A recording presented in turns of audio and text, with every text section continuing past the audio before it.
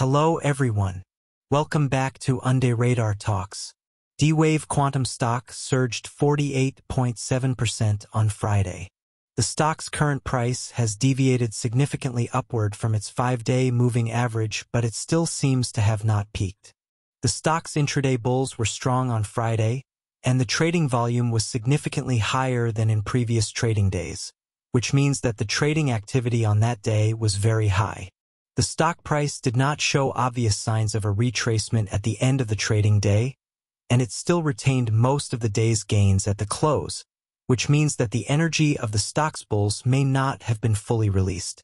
Data shows that the net capital inflow of the stock has gradually increased in the past 4 trading days, which means that as the stock price continues to rise, the funds flowing into the stock have gradually increased.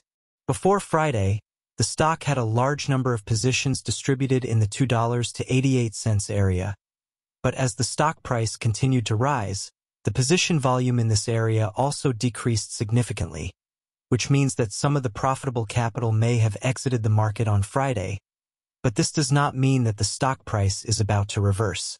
There are some positions in the $2 to $2.9 area, but the distribution pattern is relatively dispersed, and the position volume in the $2 to $2.6 area is more significant, which means that the chips sold on Friday may have been eaten up by long capital.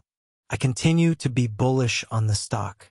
Although some profit-taking capital may have exited the market on Friday, there is still a lot of long capital in the market that has not exited the market, so the stock price still has reason to rise further. As for the target price, I think the stock may rise to around $4. Okay, guys, this is my price prediction for D-Wave Quantum stock. Thank you for watching. If you like my analysis, please click the subscription button and give a thumbs up. I will bring you more latest price predictions for hot stocks later. See you in the next video.